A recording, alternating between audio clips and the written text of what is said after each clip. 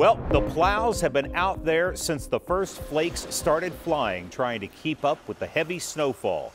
The big plow that you're seeing there was working on the streets in Corliss. The crews were fighting just to try and keep the roads passable. And Bryant caught up with the Director of Public Works for Allegheny County. With experience comes knowledge, and Allegheny County Public Works Director Stephen Shanley says they've gotten plenty of both, as maintaining the roads in snowy weather conditions has become easier throughout the duration of winter.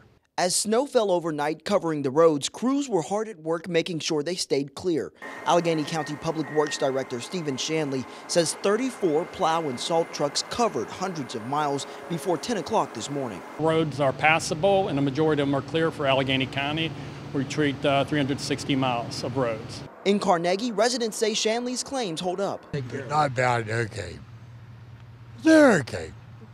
Yeah, just be careful. Craig Zarechko got up early to help shovel the sidewalk in front of his friend's restaurant and make sure passers-by don't slip and fall. Meanwhile, even as the roads are mostly clear of snow and slush, Shanley says they still have concerns overnight. Concerned of the drifting snow and melting and refreezing on the roadway, so we'd ask people to be cautious of that throughout the day and into the evening. He says crews will be out through the night and they'll continue monitoring conditions headed into early Sunday morning.